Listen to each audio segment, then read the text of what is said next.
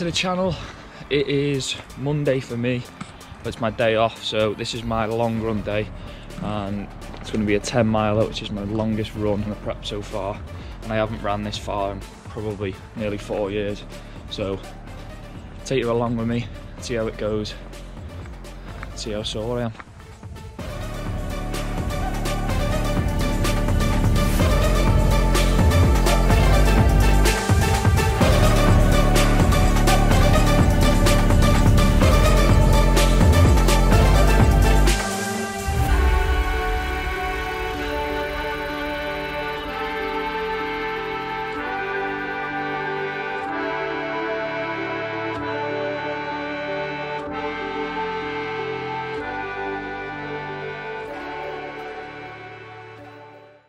So I'm at mile 8.5 now, feeling pretty good cardio wise.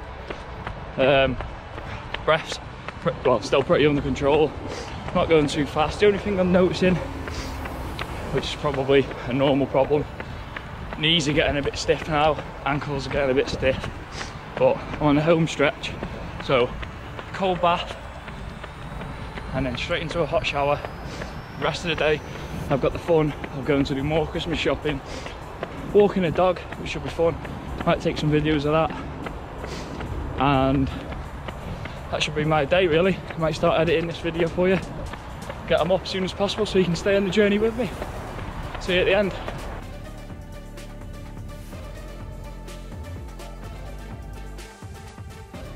So that's 10 miles done now. I'm gonna go in, have a shower, have a cold bath.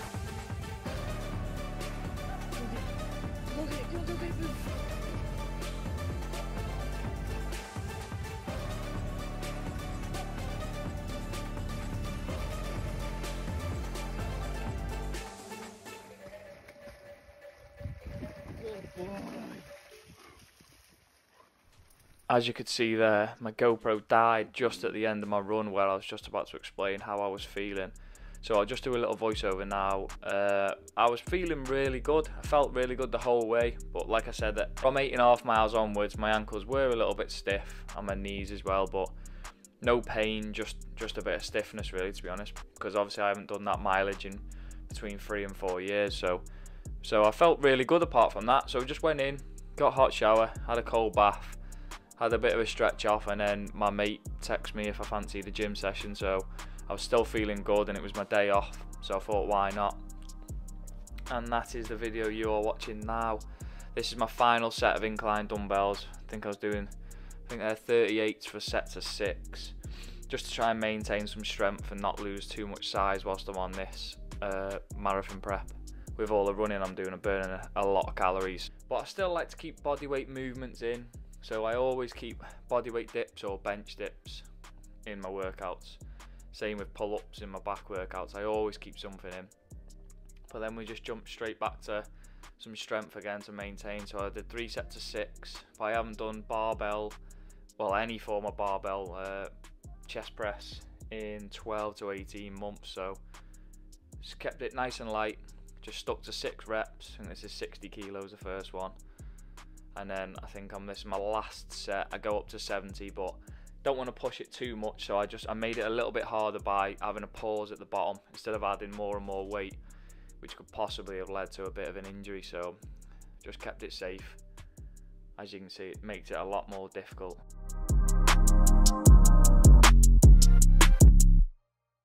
And we did 4 sets of lateral raises on this machine, which feels really good single-handedly. It's really smooth.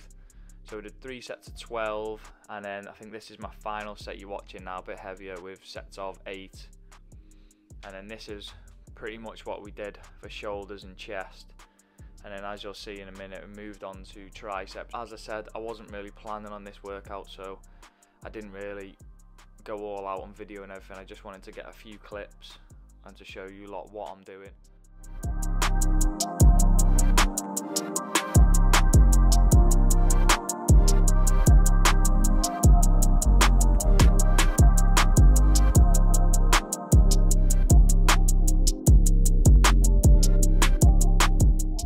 Tricep rope push downs, nothing special, just 3 sets of 12, and then a little drop set at the end, and then I didn't record it, but we did barbell skull crushers, 4 sets of barbell skull crushers, and then we did a straight bar tricep push down to finish off.